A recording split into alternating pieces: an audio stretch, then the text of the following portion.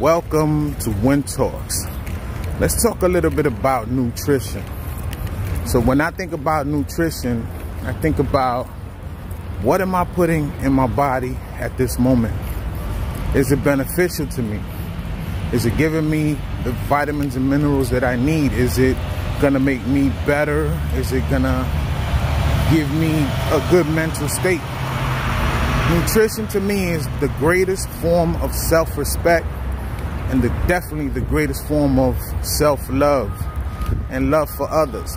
Why? Because depending on what I eat, it's gonna make me feel good, and I'm gonna act good around others. I'm gonna give them the best energy. I'm gonna give them good mental focus. I'm gonna give them the best of me. So if I feel good, it makes everything around me feel good.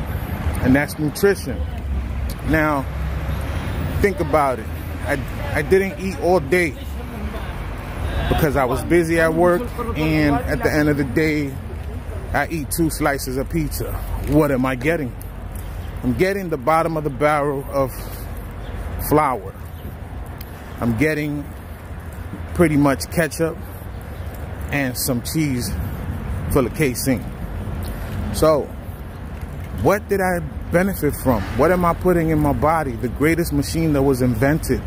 What am I putting in there? I can't trick my body into thinking that I gave it something good, so my body retaliates.